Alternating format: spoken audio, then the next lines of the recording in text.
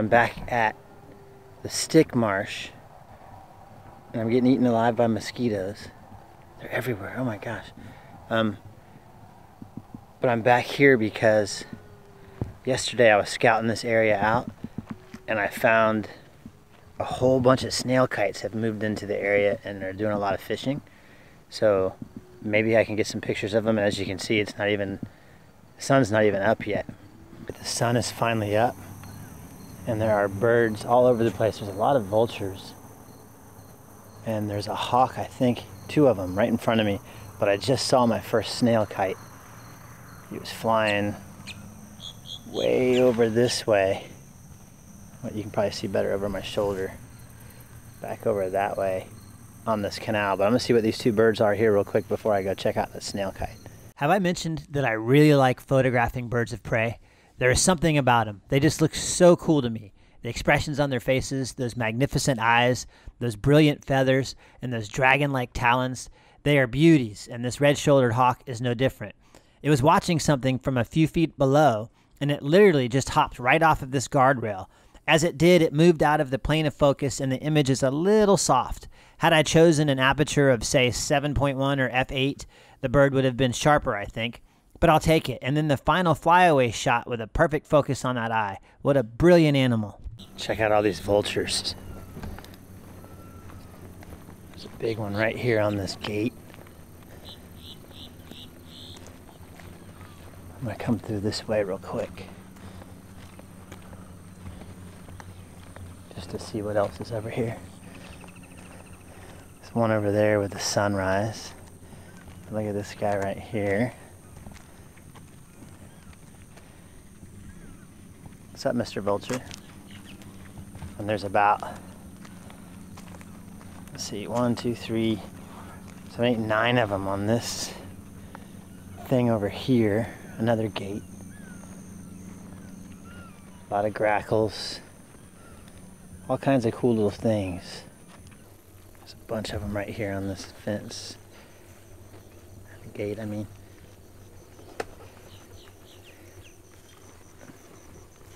And they're all down here in this grass. God, that's creepy sounding.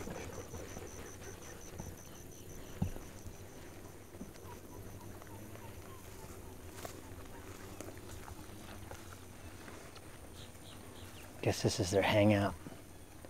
Look at them all. Ooh, that one grunted. They must have something they're eating over here. You can see them over my shoulder, maybe.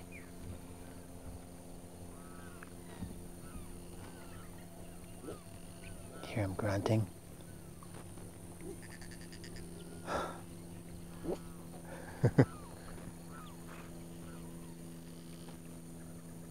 See them? And then they're grunting.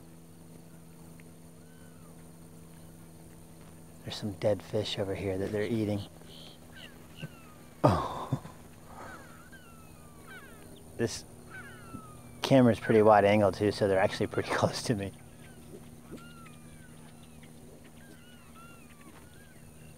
All kinds of birds. I don't see the snail kites though. They were further this way. So I'm gonna walk down there, see what I can find. Although there's a bunch of birds out here too. It's really hard to choose. Apparently, there was some sort of bird party going on in the middle of this dirt road, and only grackles and egrets were invited. It was pretty interesting. And then off in the tall grass, I spied this pair of juvenile limpkins. Can you see them hiding in the grass just a little bit to the right? And then, when I turned around to head back, this osprey flew in real close and showed off that really impressive feather display. Yep, the wildlife here is pretty incredible. On the other side of this grass, there's all kinds of stuff. Like right here, something crawled up and laid right there. Ooh, but that was a big old alligator. There's huge alligators here. But right out there is a limpkin, a tricolored heron, a moorhen, all those vultures, and then a great blue heron. Just in this little tiny area. How cool is that? All right, this place is loaded with giant alligators.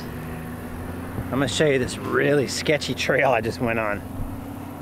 It's kind of frightening. So right where I am, there's a little teeny area just wide enough to drive a car through. I'm gonna switch to the front mode of the camera. All right, on either side is this big canal. One there, and then there's one over here. And then there's this little teeny trail that goes right down the middle to these dense palm trees. And this is really sketchy because of all the big gators around here. It's like an ambush spot. So I'm kind of trucking through here really quick. Also testing out how good this gimbal is. But look, when you get over here, it gets even weirder. I see like there's a limpkin over here on the other side of these palm trees. But check this out, look.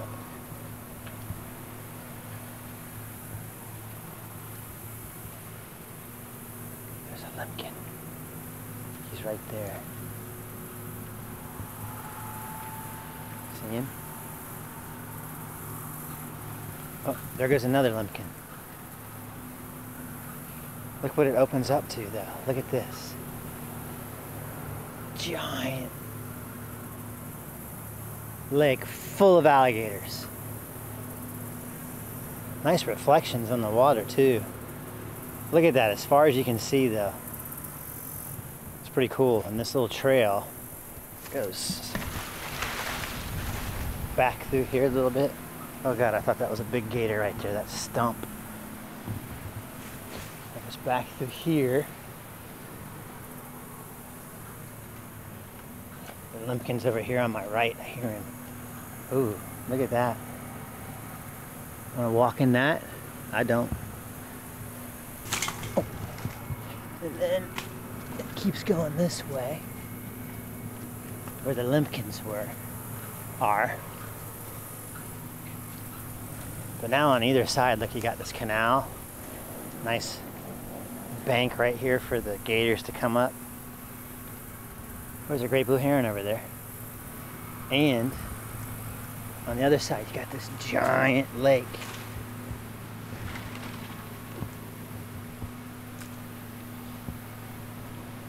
Pretty cool. Really like the reflections on the water. I got this heavy-duty camera strap too, check it out. I'll be doing a review on that in a little bit.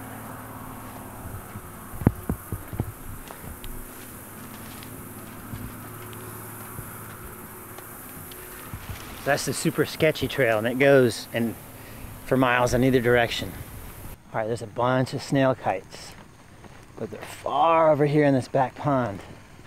Way too far for me to be able to get any good shots of them. And the sun is already getting kind of harsh, but maybe they'll show up over on this side closer and I can get some cool shots. I finally get my first shot at a snail kite, and because the sun is directly behind the bird, I get this cool silhouette. Look at those highly specialized talons. They are perfect for plucking large snails from the water, but the silhouette is hiding something. Is this snail kite a male or a female? The bird flies over my head, and now the light is right behind me. It turns and comes back towards me, and I can clearly see this is a beautiful girl. She spots a snail, banks, and gives me the perfect photo op to get all those beautiful feathers. I can even see the ID on her band. This is Snail Kite 48C. These birds are banded and tracked because they are highly endangered. In the early 1960s, there were only 40 of them left. They have rebounded, and now there are over 400 breeding pairs. She gives me one more beautiful close-up. Look at those brilliant red eyes and the sun creating those two white catch lights. What an incredibly beautiful bird. The female wasn't the only snail kite in the area. Her mate was there too. He looks much different with his light gray color, and I was in the perfect position to watch and photograph him doing his thing, pulling a large snail from the canal. This is a very amazing process to watch because these birds practically hover while they reach deep into the water and grab a snail with those long talons. Think about how vulnerable they are as they're doing this. This one dropped down into the canal right by a large alligator who was busy patrolling the area. The snail kite was too busy reaching for the snail to notice, and thankfully the alligator didn't seem to have any interest in this bird. Success! That is one big snail. I asked the snail kite to turn its head so I could get a better shot of those magnificent red eyes, And it did. Look at those piercing red eyes. Wow. I wonder if the red color somehow helps them see through the water so they can easily see those snails. If you know why they have red eyes other than because they look really cool, go ahead and leave a comment. From the looks of this snail, this is not a native apple snail. I would guess this to be an invasive species from South America. I talked to a researcher a few months ago who stated that this might be a rare case where an introduced species is actually helping because these big meaty snails provide more food for the animals that depend on them, like the snail kites and limpkins in this area. One more round with a different male snail kite, and this time there were no clouds to block out all the good light. This one grabbed a much smaller snail and gave me the opportunity to capture this picturesque shot with all the color from the sky and that tall grass that lined the shore of the canal. These are some awesome birds. Somebody just told me that there were a bunch of really big bucks down this way with a lot of antlers. So I'm gonna go see if I can find them, maybe get some cool shots. On my way to the deer, I spotted this Cooper's hawk perched in the top of a pine tree. At least I think this is a Cooper's hawk. I could be wrong on that. Have you ever seen a bird make a mistake? This one did. It jumped into the air so that it could fly away. Then it changed its mind and tried to grab this branch, but missed, and it just tumbled through the air. This lasted a couple of seconds, and then it righted itself and flew away. Go home, bird. You're drunk. And then I came across this vicious pack of wild turkeys. They were sizing me up, so I made a hasty retreat before they tried to attack. Of course, I'm just kidding. They're just turkeys. I found the deer, but the bucks were nowhere to be found. I would bet they were hiding somewhere nearby, because they're never too far behind beautiful does like these. I was able to get pretty close to this one, and then she took 2 steps toward me and stomped her front hooves in the ground. I believe she was telling me that I was close enough. She was on top of a hill, and I would bet there were younger, smaller deer behind her on the other side. Thanks for going on this trip with me. I had a great time. Click the thumbs up, feel free to share the video, and if you haven't subscribed to my channel yet, what are you waiting for? Subscribe. As usual, feel free to leave comments. I love hearing what everyone thinks of the adventure, and I'm eager to take you on more.